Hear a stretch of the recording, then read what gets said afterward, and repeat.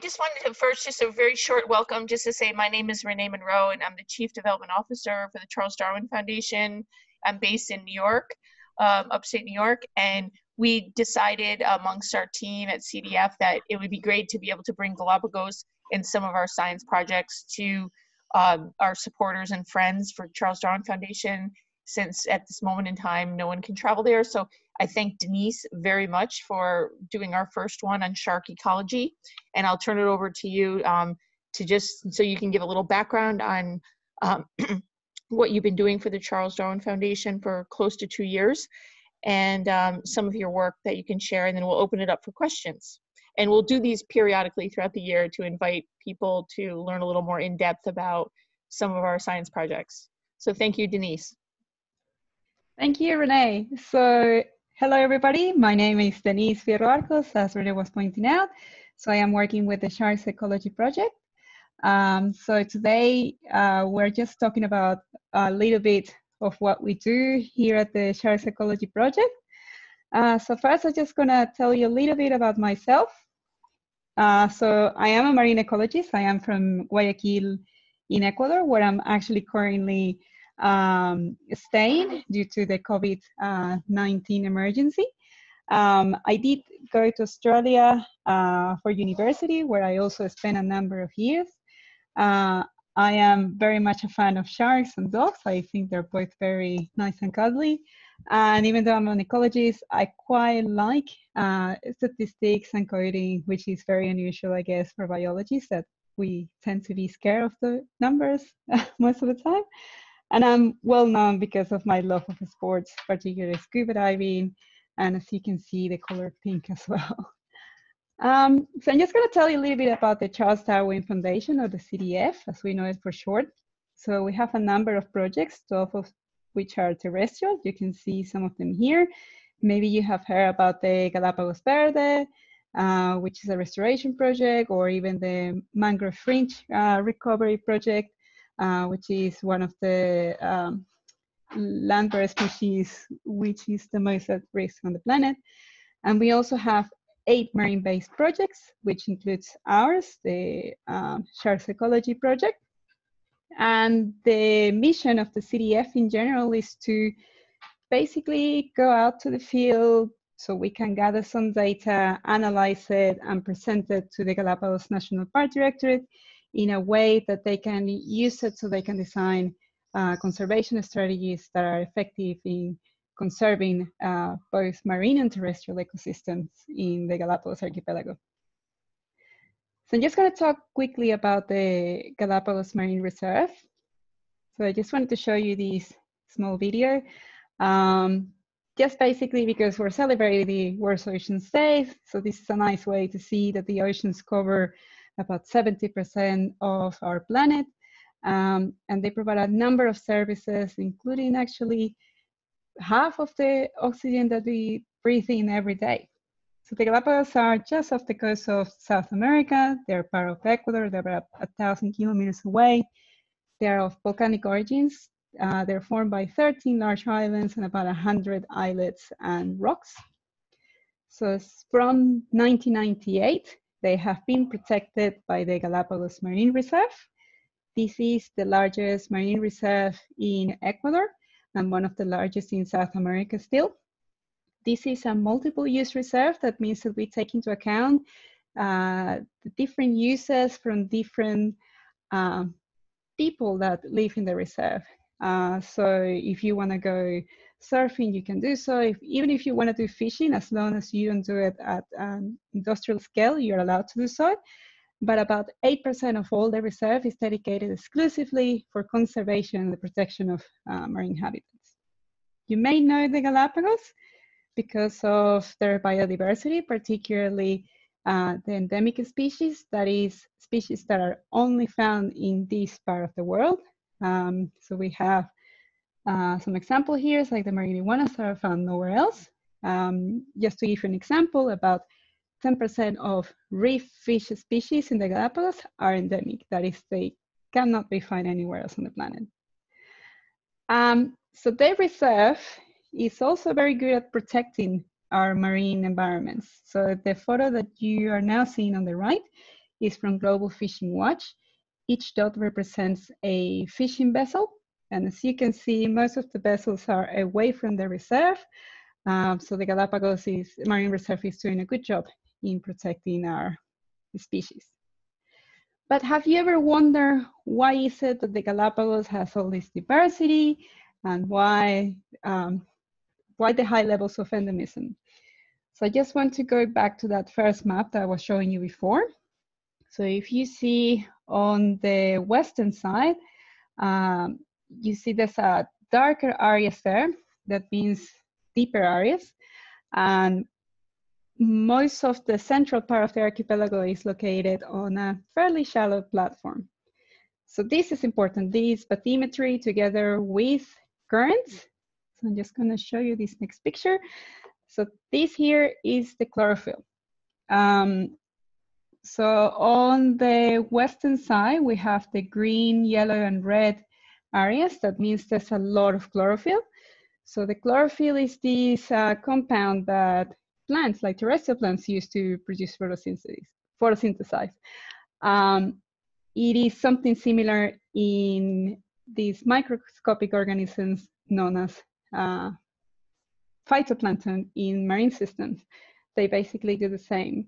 So we use the chlorophyll levels as a proxy or a way to indicate that there's a lot of life in that area. So if you remember from the previous map, the western areas where there are deeper areas, there's also where a lot of the chlorophyll is concentrating. And this is because we have this current that is coming from the west, very deep, and it crashes against that deep area. So it pushes the water up. And because it has a lot of nutrients, it allows all these phytoplankton to grow there. We also have some other currents from the other side, on the eastern side of the Galapagos, the South Equatorial Current, which is influenced by two more currents, the Panama and the Humboldt Current. The Panama is very warm. It doesn't have as many nutrients, but the Humboldt does have a lot of nutrients similar to the Equatorial Undercurrent or the Humboldt Current. And this is why we also have on the southeastern part of the archipelago, we also have a fair bit of chlorophyll in there. So now, sharks. So what are sharks to begin with? So they are fish, just like any other fish. The difference is that their skeletons are made out of cartilage. They have several rows of teeth, and they have gill slits that are not covered like we usually find in fish. So they've been around for a very long time, over 400 million years ago, they first appeared. And currently we have over 500 species that are still around in the oceans. And because of all this diversity, sharks are not all the same. So they don't all look like Bruce from Jaws. So they are not all carnivores or gigantic. We actually have a variety in sizes. We can find sharks as small as 15 centimeters, like the pygmy lantern shark, which is a deep water shark, all the way up to the whale shark, which is the largest fish that can measure up to 18, even 20 meters long. Like I said, they are not all carnivores. Some of them are planktivores, as the whale sharks, and some of them are omnivores like us. So they do eat meat, but they also eat seagrasses, like in the case of the bonnethead shark, which is like a cousin, we should say, of the hammerheads that we find in the Galapagos. And because of all this variety, sharks are able to occupy a lot of different areas around the world, from the tropics all the way to the poles, and from very shallow environments all the way to deep oceans. But why should we care about sharks in the first place? So there are two main reasons, I guess. The first one is that they are ecologically important. They are considered keystone species because they have a lot of influence on what happens in the environment in general. So because most sharks tend to be on the top of the food web, they eat all the animals that are below them in the food web. So they tend to eat animals that are called mesopredators, are in the middle. So they're predators still, they're carnivores, but they're not as high up as in the food web as the sharks are. So they control the numbers, and in turn, these mesopredators control someone else's numbers, so in this case, the herbivores. So if we take the sharks out, for example, the mesopredators, the middle ones, no one is controlling their numbers, so they start eating too many herbivores, and there's no one left to eat macroalgae, for example. So in areas where you have a lot of corals, if macroalgae starts growing and no one controls it, then it smothers the coral and it can't grow anymore, and sometimes it may die. And another thing that the sharks do is that by regulating the numbers, they usually target the animals that are, I guess, a little bit sick, a little bit old, so that, because, even if we think of them as these really incredible predators, they tend to be a little bit lazy, so they prefer to go for easier prey. So they allow to keep all these populations of fish a little bit healthier. And they're also economically important. So I'm just going to give you an example from the Galapagos. They keep employed about over a third of all people in the Galapagos. And in 2015, we did a study about how much they contribute to the local economy. And we found that because a lot of people go to, especially to Darwin and Wolf, the northern islands of the Galapagos, to go and dive with them, they spend a lot of money because it's a remote area. They contribute about $360,000. That's per shark per year, which over the lifetime is about $5.4 million. So if we compare that to what you can get for, let's say, their fins, which is about $200 or $260 in the mainland, it is a significant difference. So it is not only worth keeping the sharks alive because they are ecologically important, but also because they contribute a lot to our economy. So you may have heard that sharks are in a bit of trouble. The main reason is because humans are putting pressures on them, mostly through overfishing on purpose for their fins, or as bycatch when other species are targeted. Climate change is also affecting them, pollution, and the loss of key habitats. So there are some species like the hammerheads, for example, that they use mangrove areas when they're very young. Basically, when they're newborns, they're very vulnerable to be basically consumed by other sharks. So they use the mangrove roots to protect themselves, and they have a lot of food available in that area as well. So if we go down those areas, these sharks won't have anywhere to go and grow during that initial stages, and that affects them later. So the life cycle as well, it exacerbates the problem because they are species that tend to grow very slowly. They mature late as well, they reproduce late, and they have a low number of pups.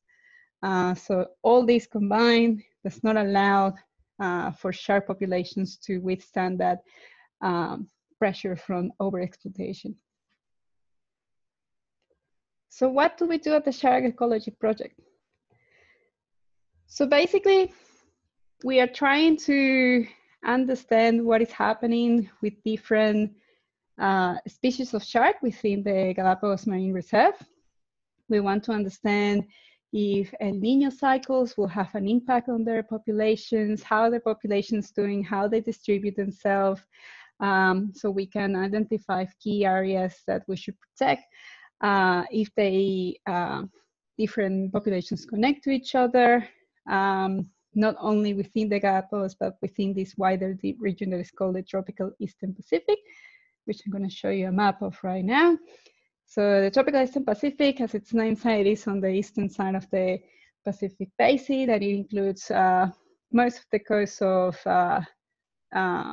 Central and Northern South America, and includes 5 oceanic islands, including the Galapagos, Clipperton, and Cocos, which you may have heard of.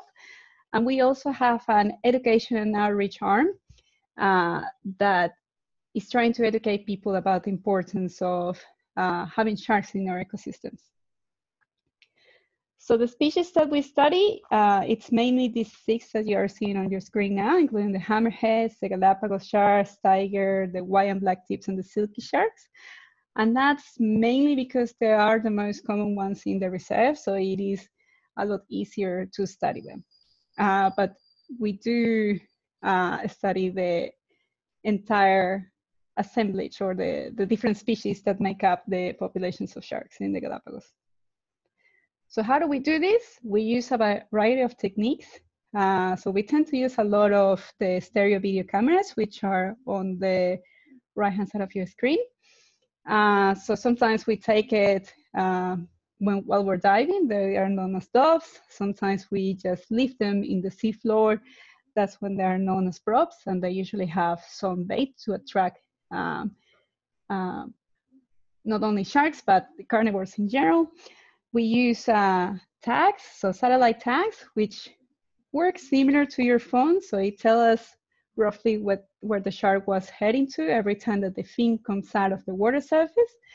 We also use acoustic tags. So these ones are different from the satellite tags because they don't tell us where the shark were, but rather if the shark was in a particular area. So we have these receptors, which is the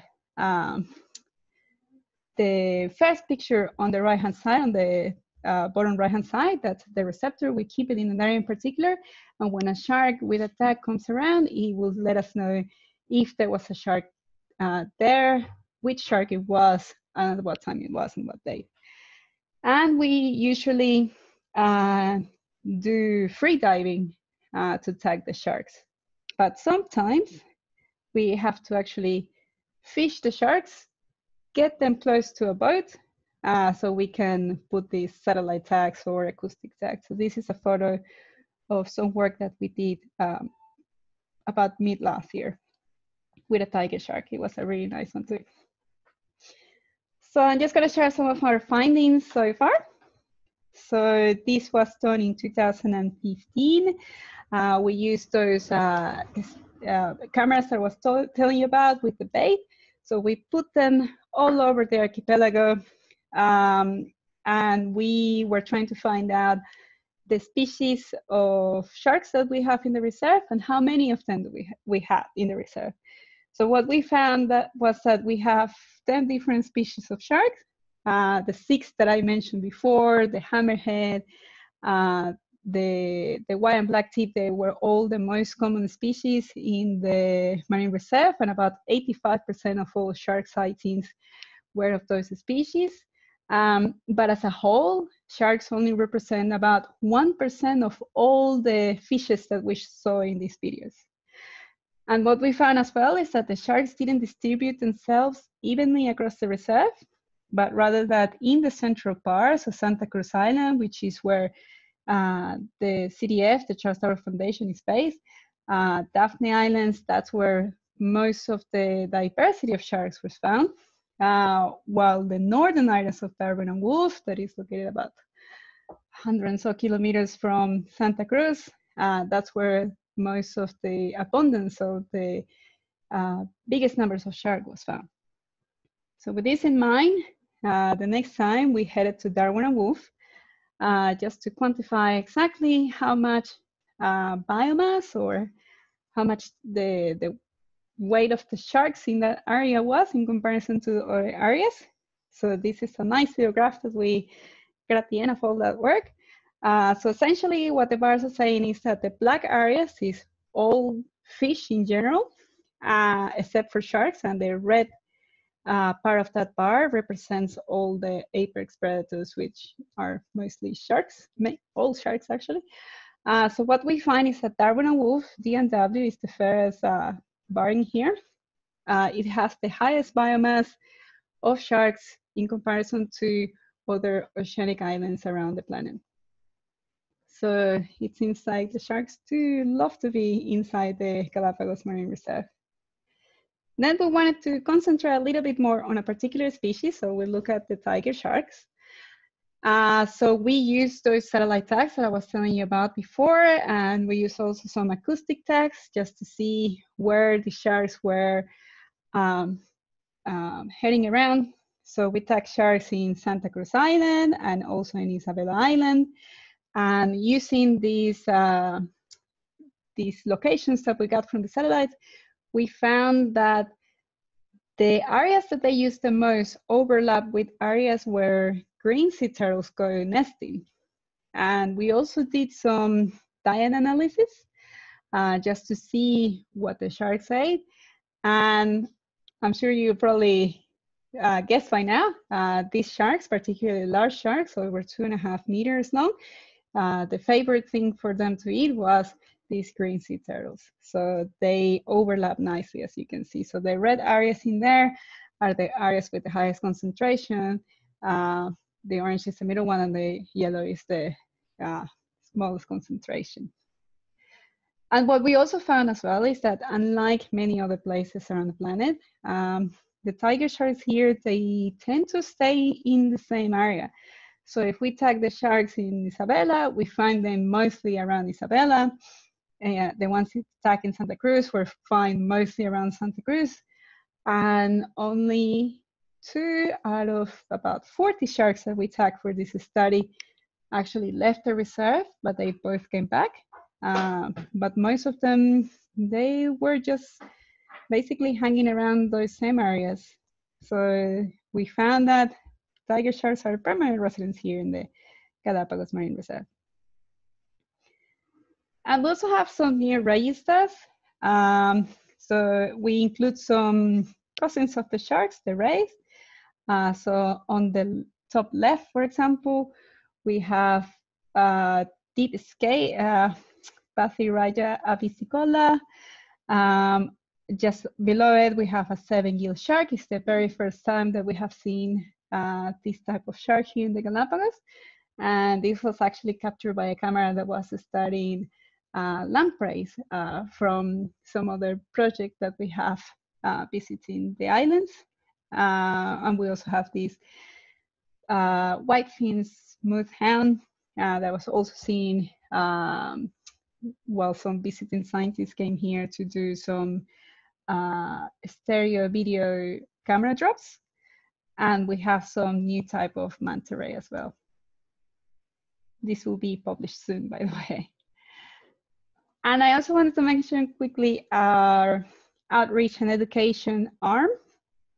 So like I was saying before, we really want to let the public know why the sharks are important for local ecosystems and for the local community as well.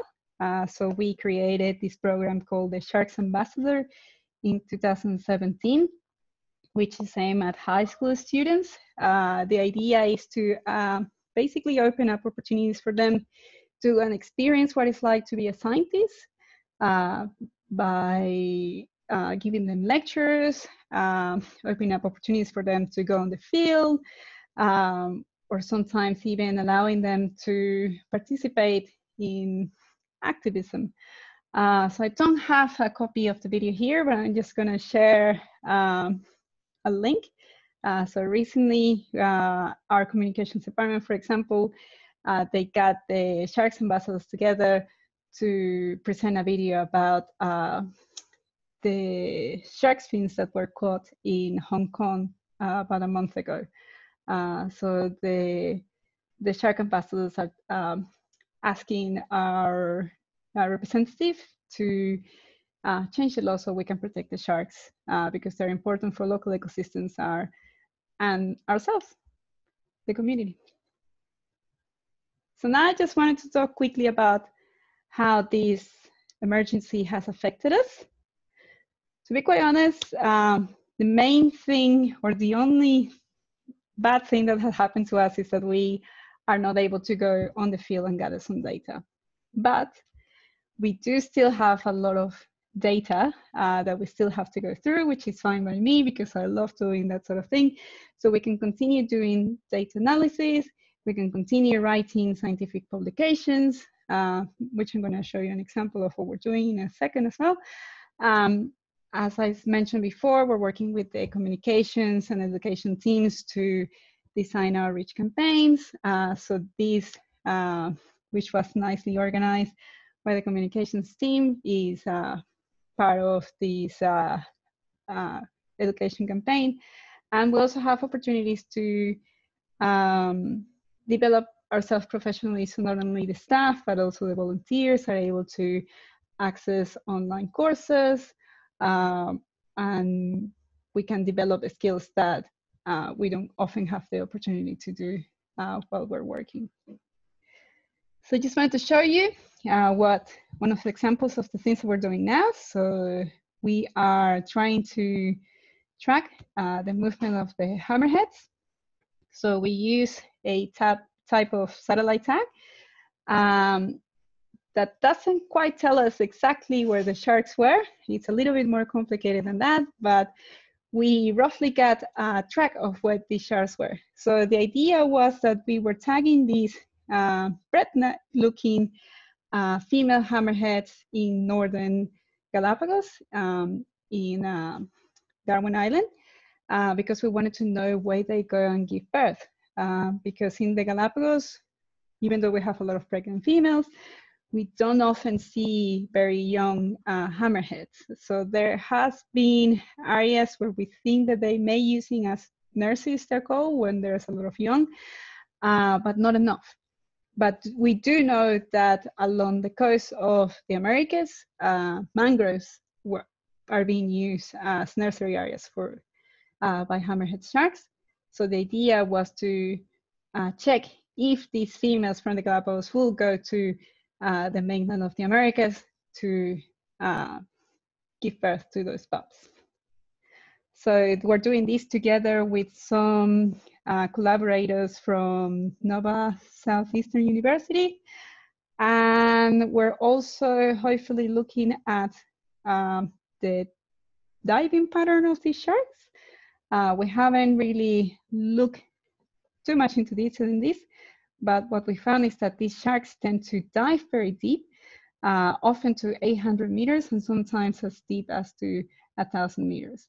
We still don't know why they do this. It might be likely because they're finding, trying to find food, but you know, this is still under study. So that's it for me. All this work has been possible, of course, because of the help of our donors, which are pictured here, particularly these ones here that they support our Sharks Ecology Project directly.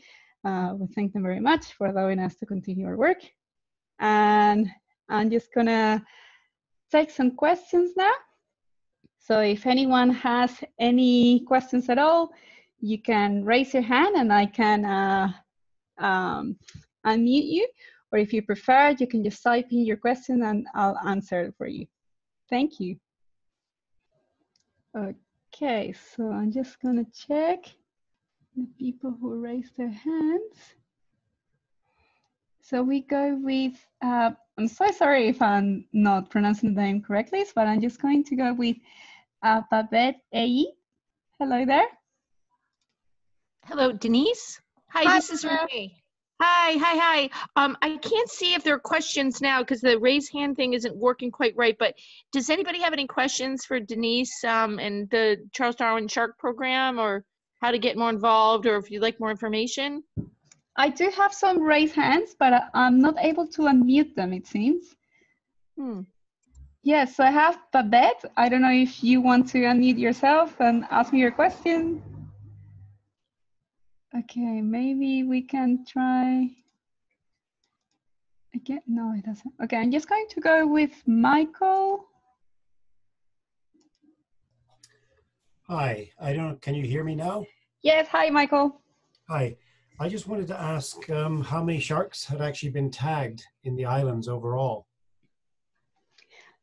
So we have about 40 tiger sharks that we tag with satellite and acoustic tags. And we have an extra, we have about 25 sharks, hammerhead sharks that we tagged in the last 3 to 4 years as well. So those two species are the one that we are concentrating on at the moment. Thank you. You're welcome. So we have Lisa here. Sorry, it seems like I can unmute some of you. So I have Peter now. Yes, can you hear me? Yes, hi Peter. Hi, thank you very much. It was very, very interesting, and congratulations on your work. Thank you. I have a question concerning the 37% of income that is of all tourist income, if I understood it correctly, but maybe you can explain that a bit, that is due to shark tourism, which seems a lot.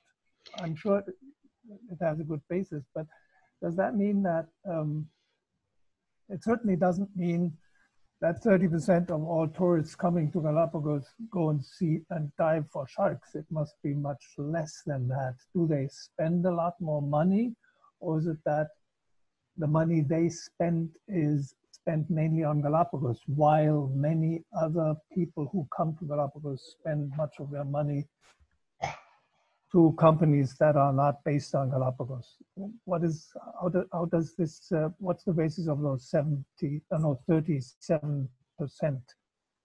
if you can explain? Yes, so 37% of people of working age are basically in a job because of marine-based tourism in general. So not specifically sharks, but marine tourism in general, yes. But the figure that I gave, that is about 5.4 million per year, that is the contribution as an average that every shark that every shark contributes to the local economy over the lifetime. Yeah. Mm-hmm. Okay, that's interesting. Good. I mean, it's of course theoretical, but it's in communication terms, it's an interesting figure to quote. Yes, I Thank can you. share with you. So we do have a report. So if you can send me your details. So I'm just going to put up my email in there again.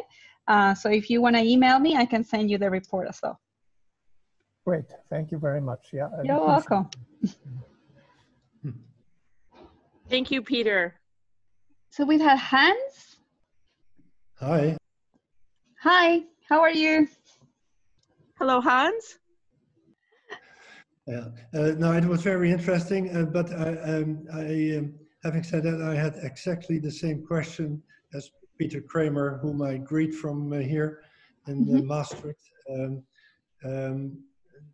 about, yes, the economic impact of sharks. And I now understand that that is marine life in general. Am I right? Yes, marine-based tourism in general. So if you go out on a boat, basically, that's counted as marine tourism in general. Thank you. You're welcome. Okay, so we have Anna. Yeah, can you hear me? Yes, I can hear you now. Okay, perfect. Thank you very much for the very interesting presentation. Yeah, my question is, do you know or whether the sharks are affected by the tax because of their electrosensation? Are affected by, sorry, but what? By the tax that you put on them.